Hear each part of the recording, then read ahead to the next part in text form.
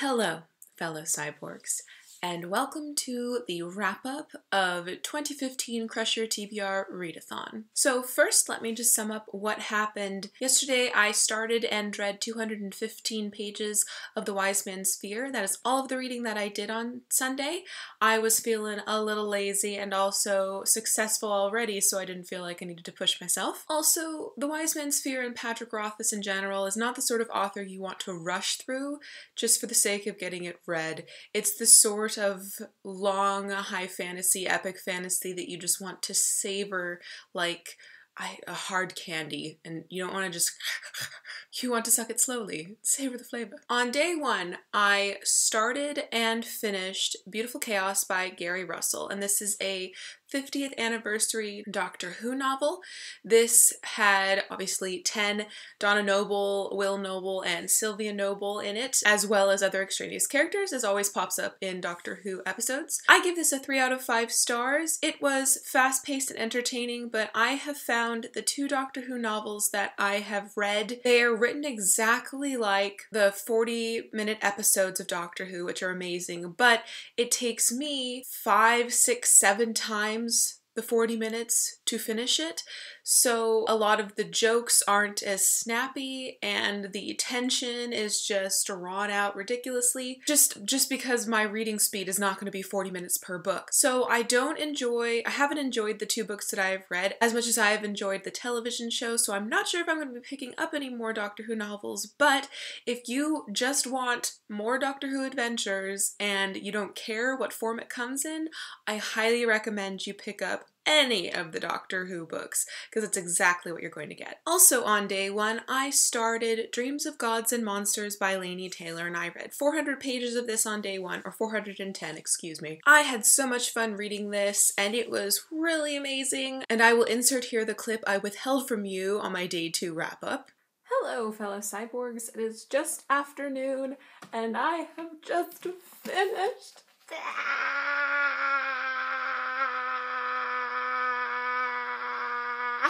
Oh my gosh.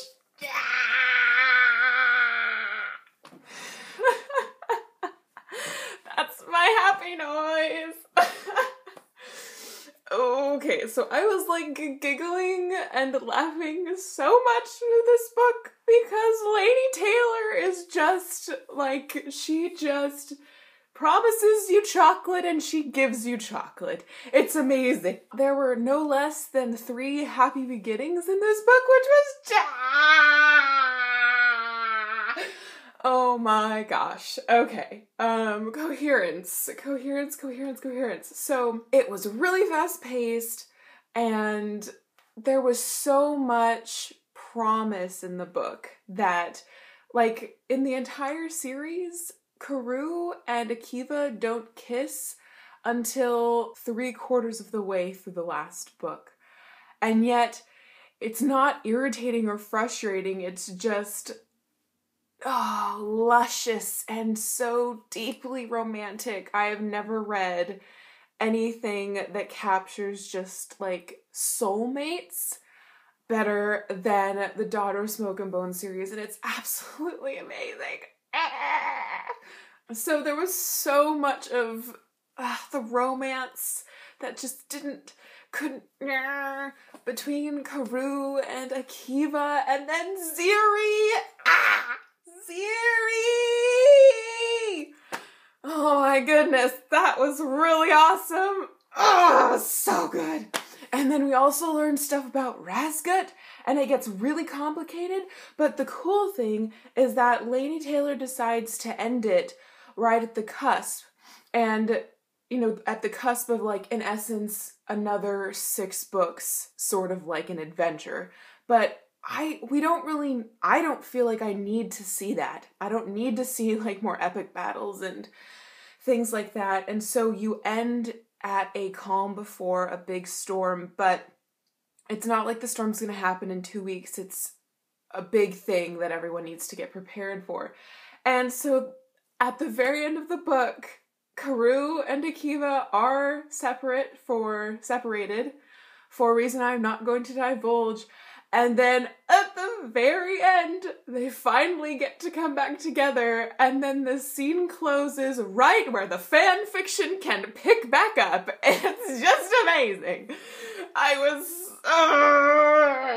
am so impressed. If I ever could become a polished writer, I would aspire to be a polished writer like Laini Taylor. There's just so much wonderment and beauty and detail and poetry in her prose and stories, and it never diminishes. No matter how bleak things look and no matter how many books or words she writes, it's still there right from the beginning with a girl covered in tattoos with naturally blue hair and a necklace full of wishes. It's just fantastic. So yeah, I enjoyed this. I enjoyed this so much. I enjoyed the trilogy so much. It just was exactly my cup of tea. So the total for this book was 610 pages roughly, and that combined with the Doctor Who's 240 rough page count. So far we're up to an 850 page count for the readathon. Then in the aftermath of Dreams of Gods and Monsters, I picked up Eva Ibbotson's 2-in-1 Not Just a Witch and Dial a Ghost. I enjoyed Dial a Ghost better than Not Just a Witch, but both of them were delightful. Eva Ibbotson is amazing in that she doesn't hide the evils of the world from children. So for instance, in Not Just a Witch, the whole premise of the book is that this witch is trying to do good by turning evil people into fluffy, adorable animals that don't carry evil. These people are actually bad people. Like, one of them runs a home for elderly care and abuses the elders. And Eva Ibbotson doesn't hide that. She doesn't make it graphic and she doesn't make it too horrible, but she definitely gives children a taste of a world that isn't perfect and isn't fluffy unicorns and sugar and spice, but that never discourages the characters. It's never like, oh, the world is then terrible. It's always like, well, we're going to make it better. And it was great. The whole volume was 4 out of 5 stars from me, but I loved Dial a Ghost better than Not Just a Witch. This one was about having to relocate ghosts and having them to have to find a home, and this orphan who makes a family out of ghosts, and there are these 2 really terrible ghosts that are just awful, like they will scratch children to death, sort of awful.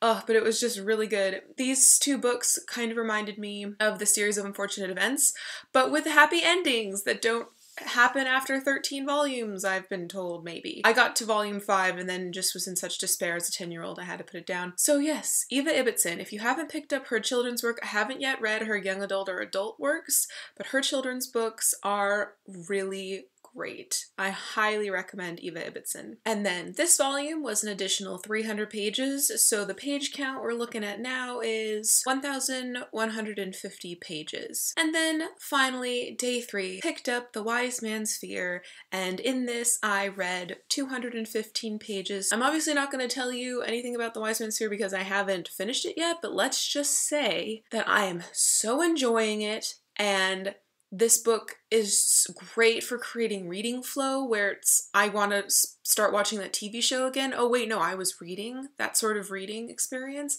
and I forgot how hysterical Kvothe is. I forgot how much I remembered about the world that I had to make up in my mind, so I'm not nearly as lost as I thought I was with the 1 year gap between The Name of the Wind and its sequel. And I am just so thrilled that I, like a dum-dum, finally, took me this long, but I finally picked it up. So for my first readathon, I read 1,365 pages. I'd say that was pretty fantastic. Yeah, so now the books that I didn't get to over the weekend. C.J. Cherryh's Gate of Ivral will just have to wait for another readathon or another bright sunny day where I have the liberty to pick up a new book. Skullduggery Pleasant's Last Stand of Dead Men also did not get touched by me over the weekend, so I am still eagerly awaiting reading this, and apparently the final 9th volume in the Skullduggery Pleasant series is out.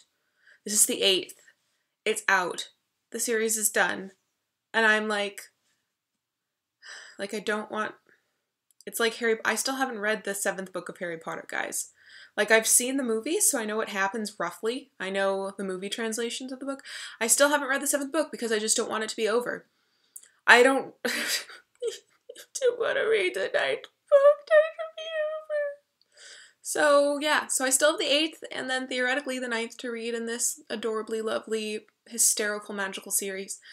So maybe that'll be happening soon.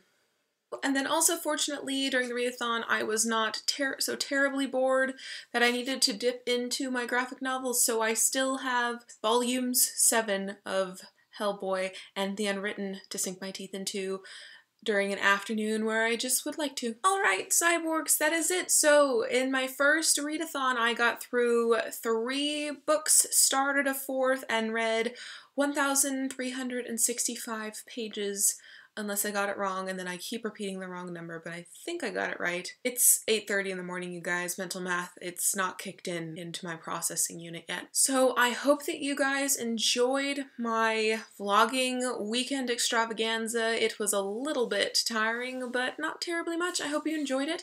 I hope you enjoyed reading whatever you got to this weekend. And until next time, continue to be lovely.